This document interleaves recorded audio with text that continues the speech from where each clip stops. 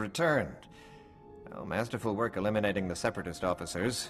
The beast has been beheaded. I'll get the officer's data out to the rest of Havoc right away. As for you, Lieutenant Doran here has a special op already planned out. Earlier today, a man named Zack came to the fort from Oradam village seeking medical attention.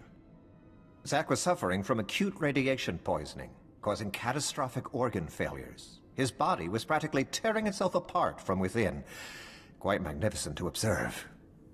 Is it normal for villagers to get radiation poisoning, sir? Not at all.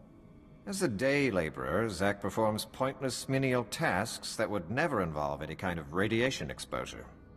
On the other hand, Fuse told us that the ZR-57 can leak significant amounts of radiation if handled improperly. Zack must have been near the ZR-57, knowingly or otherwise. I want the details, even if you must pry them from his dying husk of a mind. Understood, sir. The medics who treated Zack weren't equipped to cure his condition.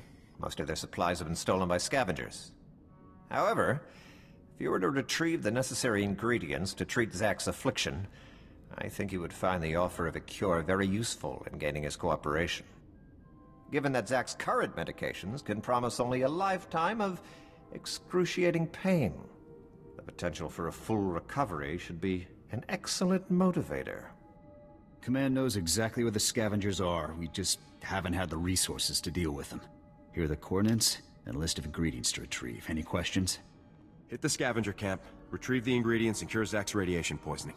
Understood. Once you've got the cure collected, you'll confront Zack at his home in Ordam Village and question him about the ZR-57.